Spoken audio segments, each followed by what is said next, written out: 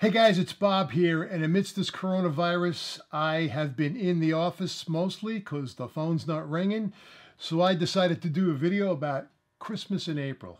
I finally broke down, went out and purchased this Milwaukee M18 Fuel cordless pipe threader, and I'm thrilled that I did. So if you're on the fence about possibly purchasing one of these things and seeing how it works, stick around because that's what this video is about.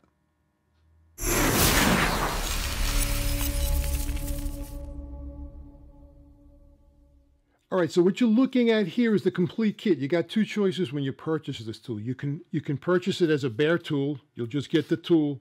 But if you get the complete kit, you get two 12-volt high output batteries. You get a quick charger, and you get a pipe clamp. This is a support clamp. We'll talk more about that when I get over to the pipe cutting machine over there, and I show you how to make a thread. Basically, I'm going to give you some specs here. It's an 18-volt tool. It has a length of 26.3 inches, a width of 4.8 inches. It's got a height of 8.5 inches. And the surprising thing here is that it's 22.3 pounds. Now, when I did take delivery of this and I went to lift the box up, I was like, whoa, this is heavy. But in comparison to the 300 machine that I'm used to lugging around, it's basically a piece of cake. But I wanted something a little more portable, something maybe I could possibly put a thread on in the field. And because I do very little large-scale work anymore, I just wanted something I could just throw on the truck. If I have to make 2 or 3 threads, I really don't want to be lugging around that Ridgid 300 machine. So with that said, I'm going to pull this out of the case. I'll put it down on the bench. We'll go over some of the switches. I'll show you how to put the die heads in. And I want to mention that this is a machine that already accepts your existing Ridgid die heads, and it will accept the Reed heads. Milwaukee doesn't make dies for this. It just makes the tool. And it's really, really simple. We're going to go over that. I'm going to pull this tool out. We'll go over some of the buttons on it, and I will be right back. All right, so let's go over this puppy. This takes Ridgid dies or Reed dies. So it'll work with your already existing dies. And basically what you do is you slip the die in here. It's got a locking collar here. So you have an unlocked position and a locked position.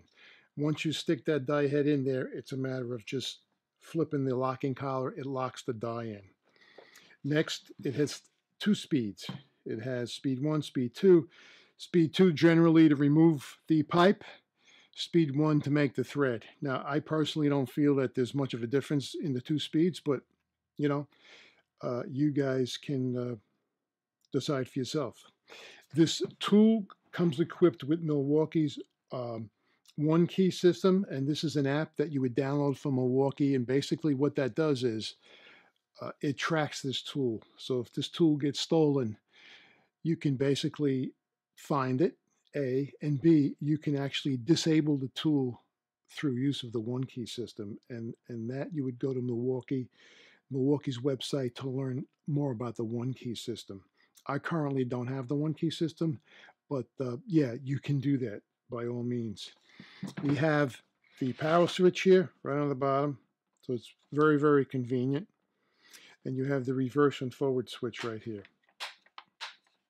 And so what I'll do is I'll give you a little preview of this.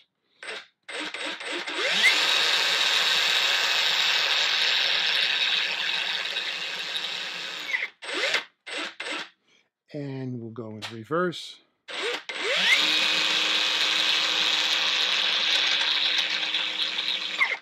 I'm just going to flip this to the second speed, see if you hear a difference.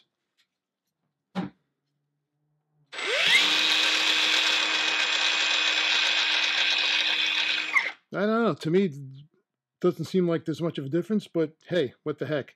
So what we'll do now is I'll go over to my, actually I have a table-mounted Ridgid 400A machine, and I'm going to use that as my vise because I don't feel like going in my garage and getting my tripod out.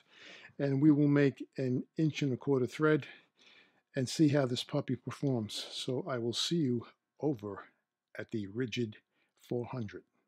All right, so here we are, and I have the pipe set up in my tabletop mounted Ridgid 400A machine. solely as a vise. I'm using it as a vise. So you can see the tool's pretty compact, and let me just shoot here and show you the clamp bracket that is supplied with the tool, and that basically clamps onto the pipe that you're threading, and it goes through the handle. It gets threaded through the handle of the machine, and basically what that's going to do is it's going to protect you from kickback. Now I will say this, if this machine senses any type of binding, the machine shuts immediately. So I haven't had an occasion where it's actually kicked back, although, you know, you got to use that bar all the time because you never know. It's really well, the tool is really well tuned into when it's going to jam, because the machine just automatically stops. So with that being said, let me just come around this way, give you another shot of that clamp, and that clamp's going through the handle, as you can see right there. With that being said, let's fire this puppy up, and we'll see how it performs making a thread.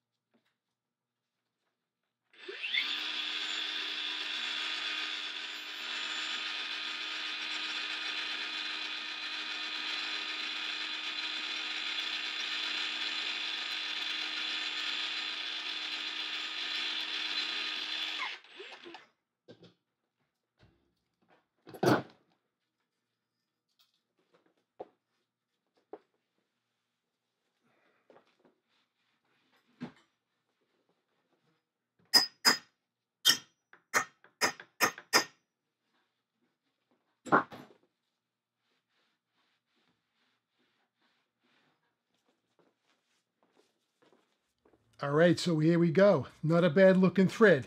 The only thing I'm going to say, guys, is this. You're going to have to practice your oiling technique. With a regular machine, the die stays stationary, so you can direct your oil into one spot and oil away. With this, the die head turns, so you're going to have to refine your oiling technique, not to waste oil. As you can see, it's splattered all over the place.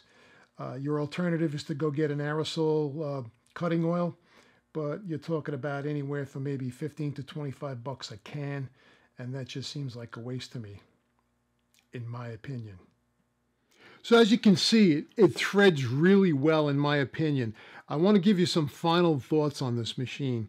One thing I didn't realize, and I want to make you guys aware of, when you're cutting pipe with a traditional pipe cutting machine, the pipe is turning and your die head is stationary, so it makes it easy to feed your oil in through the die head. You have several options depending upon how you position the die head.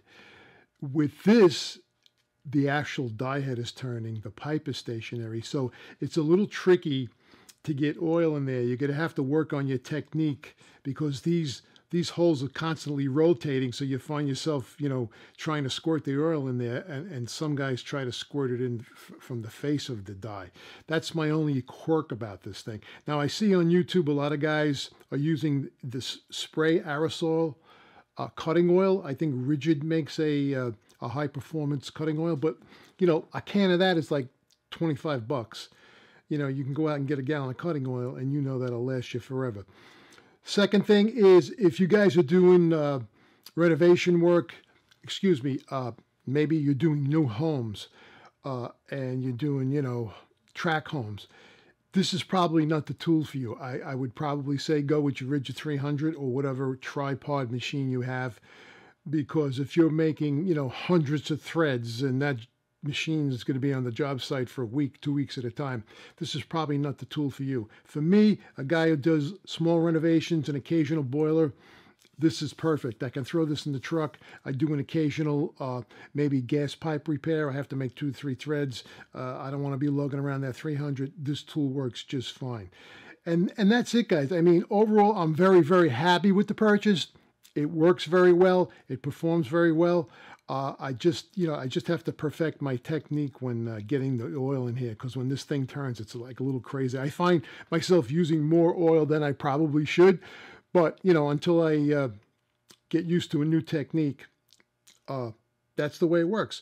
So there it is, guys. I mean, I hope you enjoyed my little review of this tool. I think it's a great addition if you guys are in the service and repair business, such as myself.